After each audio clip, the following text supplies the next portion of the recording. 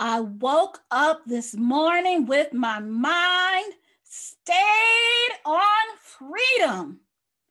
Yes, I woke up this morning with my mind stayed on freedom. On this Reverend Dr. Martin Luther King Jr. Sunday, I'm disheartened by the state of our world and also encouraged by the people that are working to fix it. In his Nobel Peace Address in 1964, he wrote, "The deep rumbling of discontent that we hear today is the thunder of the disinherited masses rising from dungeons of oppression to the bright hills of freedom, and one majestic chorus, the rising masses singing in the words of our freedom song, ain't gonna let nobody turn us round." Yeah. I was born a child of the civil rights movement. By age 8, I had gone to more marches than many people will go to in their lifetime. I grew up with the understanding that I could never stop fighting for the freedom of all people. My little lungs would fill with air as I sang, "Ain't gonna let nobody turn me round, turn me round, turn me round." I knew even then, at that age, that there were people, powerful people, who wanted to do just that. They wanted us to stay the disinherited masses. They wanted to turn us back, all of us, every hue and shade, every gender, every socioeconomic group. They wanted us to be quiet and go with the flow. They wanted us to be complicit in the ugliness of hate. I understood that the only way to gain my freedom was to put in the work of fighting the oppression of all of us. Dr. King also proclaimed, "Oppressed people cannot remain oppressed forever. The yearning for freedom eventually manifests itself." And I learned this lesson in Tallahassee, Florida, in a second grade public school classroom. I was told by the teacher to leave the classroom every day for the first few months of my second grade year because I was Black and female. My teacher found no value in any of those traits. I would tell everyone outside how great we were and that she couldn't see it, and we weren't bad. She was wrong. What she was doing was wrong. See, because I wasn't the only one that she was putting out. So I organized games for us to play to take our minds off of it as we baked in the hot Florida sun. I vividly remember trying to tell the kids outside with me that all of us, Black or brown or poor or female, that we could make this stop if we just stood up to her. If we told her no when she sent us outside and we just stayed in our seats.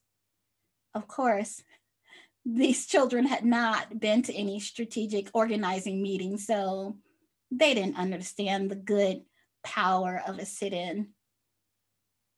They left every day, and every day I left.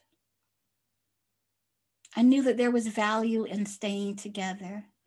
Together, we were united, and unity is what would get us out of this mess. One day I decided that the next adult that asked us why we were outside, I would tell the truth to them. I would tell the truth as I knew it to be. Mostly before then, we would all just shrug our shoulders and mumble and say, we didn't know. The adult would tell us to try to behave better next time. Talking to my classmates about why they thought we were outside revealed to me that they really didn't know. They hadn't had the childhood I had, and they didn't have the direct experience of being discriminated against. To tell the truth, I knew my voice had to be heard.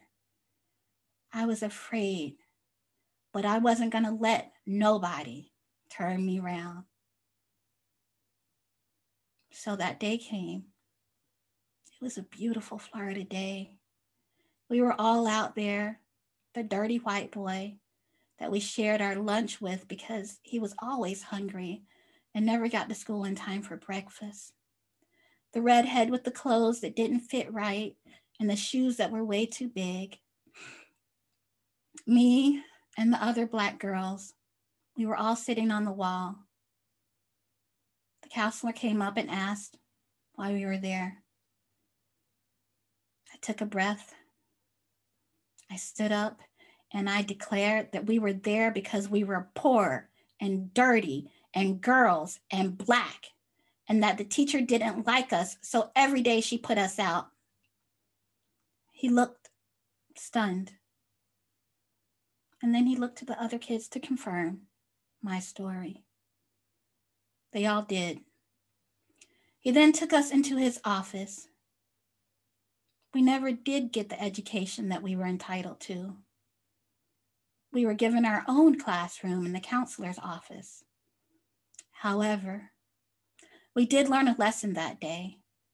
We learned that our raised voices had power. We learned that our unity made us stronger. And at the end of the year, that teacher retired. I often find myself thinking of the children left behind in that classroom. I think of how they also learned a lesson. They learned about segregation and about the value that some people place on whiteness. I had a friend who was left behind in that classroom. He was white. He was middle class, and he never said a word to me about what was happening. We played together after school, each of us keenly aware that the teacher valued one of us and didn't value the other. Over the years, I've wondered if he wanted to say something, but was afraid, or if he noticed at all. Have you been in a situation like this where you know you should speak, but you can't find the words? I have. I have felt the hot sting of shame run through my body as the ugliness in front of me plays out, and I don't intervene. In my head, of course, I have words, but at the moment, nothing comes out. I have trepidation. I have a desire to keep the peace, to not rock the boat, and afterward, I feel guilt and anger at myself.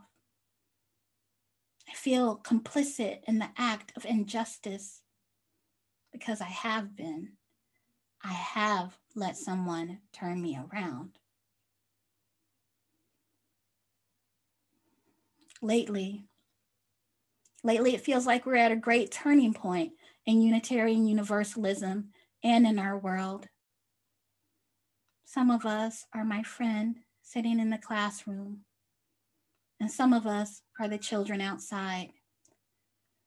We have seen the effects of how white supremacy has been lived in each Unitarian Universalism and all of our nations. In the US, we are currently holding our breaths and issuing a warning to our brick and mortar congregations at the threat of violence in our cities and churches because of what our churches profess to believe. Yet, inside of our churches, we are still learning how to separate ourselves from the same white supremacy. In our churches, white supremacy may not be climbing on the chancel and setting fire to the pulpit, but it's speaking in our connection groups and in our coffee hour about why our freedom of thought, our freedom of faith, and our freedom of speech is being obstructed by the focus on undoing white supremacy. Either way, it leaves some of us outside of the door, some of us inside. Dr. King stated that with patient and firm determination, we will press on until every valley of despair is exalted to new peaks of hope, until every valley of despair is exalted to new peaks of hope, until every mountain of pride and irrationality is made low by the leveling process of humility and compassion, until the rough places of injustice are transformed into a smooth plane of equality, of opportunity, and until the crooked places of prejudice are transformed by the straightening process of bright-eyed wisdom. I want to know if you will commit to working on the side of justice, if you will commit to being on the side of love, and if you will commit to opening the door, opening it wide, and making sure there is a seat for everyone in the room. That is the only way we move forward. That is the only way that we won't be turned around.